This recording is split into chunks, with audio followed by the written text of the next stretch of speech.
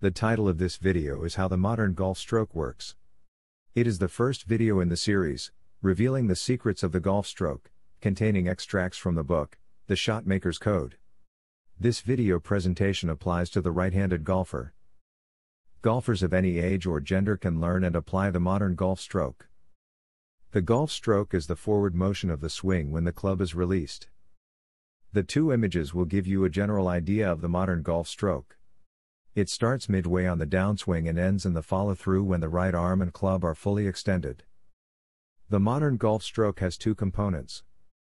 1. The swinging straight left arm and club unit, angled at the wrist, pivoting about the left shoulder joint, and 2. The driving right forearm.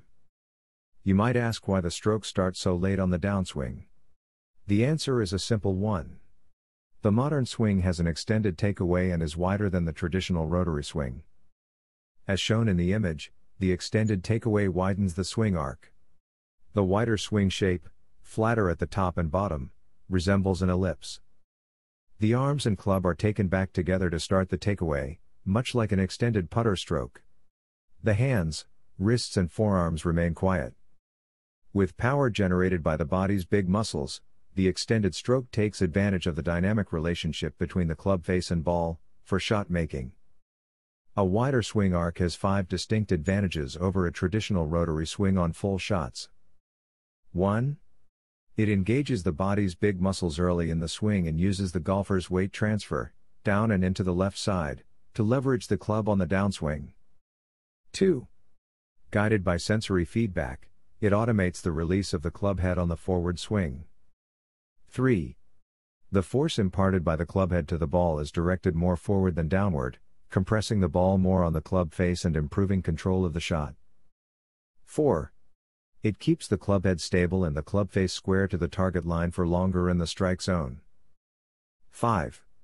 It allows a baseline stroke, overlaid on the target line, to be used for every shot, regardless of the shot's shape, and removes the need for timing the delivery of the club head and club face to the ball. When the golfer applies an on-target baseline stroke, the golf stroke can be configured beforehand during the setup, to automate the swing and produce the full range of shot outcomes. Hence there is no unnecessary movement during the swing, and the strike is more efficient. As you might imagine, when there is no takeaway or only a very short takeaway, a baseline stroke overlaid on the target line is not an option as the club moves inside the target line almost immediately. Instead, the swing direction, attack angle and club face orientation must be consciously manipulated to obtain the desired shot outcome. When the club head release is manipulated and not automated, energy transfer efficiency to the club head and ball is less than it otherwise might be. The modern golf stroke takes the hands and wrists out of the swing, allowing the bigger muscles and joints to work efficiently.